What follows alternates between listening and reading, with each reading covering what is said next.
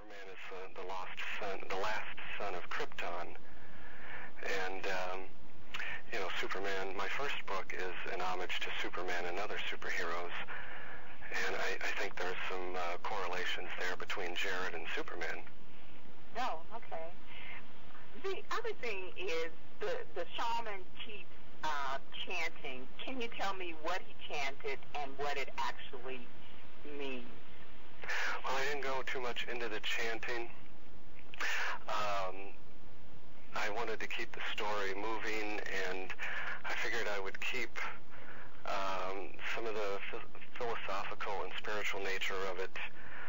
I would save that for the sequel, where I get more into the culture and some of these chants and what they mean.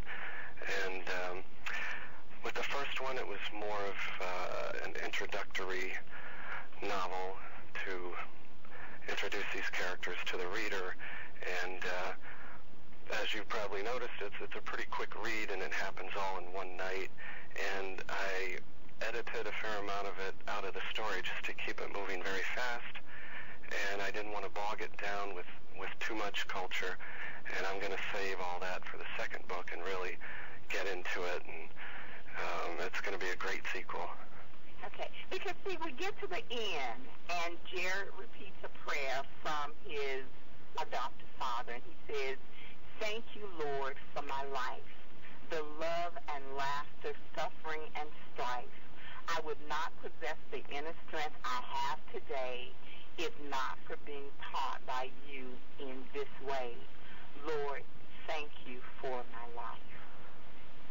That was so significant for me as a reader, because even though I might have gotten lost in all of the turmoil or in all of the activity, I get to the end of the story and my faith is renewed, because I get to the end and I understand that it's not about me, it's not about the writer, it's not even about the characters.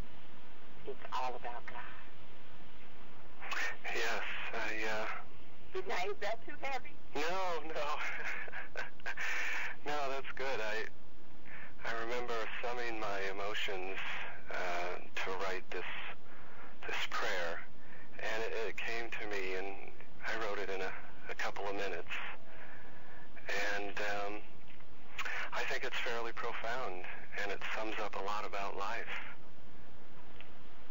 Exactly. Because, see, we don't have to know where we came from, on a natural realm. And I understand people wondering who their parents were and, who they belong to. But the truth of the matter is, if we're Christians and we're true believers, we belong to God. And the Bible tells us that even before the foundations of the earth, that our predestination has been set in place.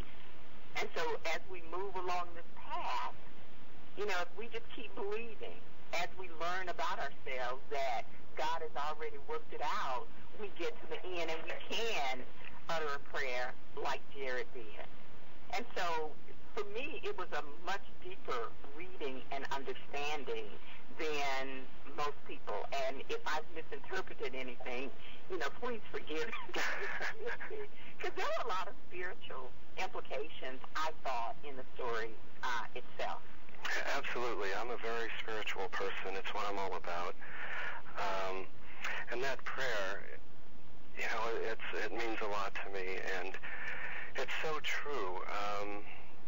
You take the good and the bad. Good things happen to people and bad things happen to people. And they're both very important in your spiritual development. All the adversity that you overcome matures you as a soul. So you can't be angry. God is not a cruel being. He's more akin to a sculptor with a block of stone before him, and his incessant hammering is not meant to do the stone harm. Rather, it's meant to chip away the rough edges to reveal the beauty within. And as bad things happen to us and we overcome them, we become stronger and more spiritual. And that's what Jared has found out, because, boy, he had a tough going.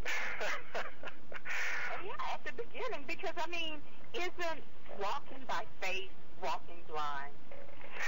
Yes, and, the book opens with that quote, too. Yeah. It's the God who took away my eyes so that my soul could see. Could see, yeah. I was just really like, wow, man, And did you really understand at the point that you started to write this novel that it would be what it is today? Yes, I had the feel for the story, and I actually hadn't planned originally on him being blind until I was talking to my mom, who is a very spiritual woman and just my anchor, and she was telling me the story of this blind plowman, and I just thought to myself, of course, Jared is blind. So if it wasn't for her, it wouldn't have had that sort of spiritual metaphor of being blind and finding yourself and your path to God. Yeah. So was this a labor of love for you, Jonathan, to have written this novel? Oh, absolutely. Yeah, I love the characters and the story and the whole Cheyenne culture. I'm drawn to spiritual cultures from different areas of the world and different times of history. One story I want to do is on the ancient Korean group called the Hwarang Warriors. They were responsible for uniting the three warring kingdoms of Korea before Korea was ever Korea. And just really rousing, spiritual, inspirational, epic story, and it'll make a great novel. And the same with the Dogmen. They were such a spiritual people. They were so in tune with nature, and I often wonder what would have happened if the white man had not come here and sort of taken over things, and where the Cheyenne and the rest of the tribes would be today. Yeah, and that would be a question worth asking. Would they have continued to live as they did, or were we all predestined to have to rely on God because of man's, again, failure to walk in obedience to what we've been called to do? Yeah, somehow I don't think that the Cheyenne, if they were left alone back then, I don't see them today. I don't think they'd be texting on their Blackberries. Well, I'm really not texting on Blackberries. So I don't know. But Jonathan, what did you learn about yourself as a result of writing The Dogman Cometh? Well, I'm in tune with that culture, and I probably, I believe in reincarnation, and that we come here many, many times, and we're at Spirit School 101, and that we forget all past life each time we come here, and we can't know how we're going to perish either by, plane crash or old age or whatever. And my affinity for this culture is probably due to the fact that I was a Cheyenne at one time. Maybe 150 years ago, I might have been at Sand Creek.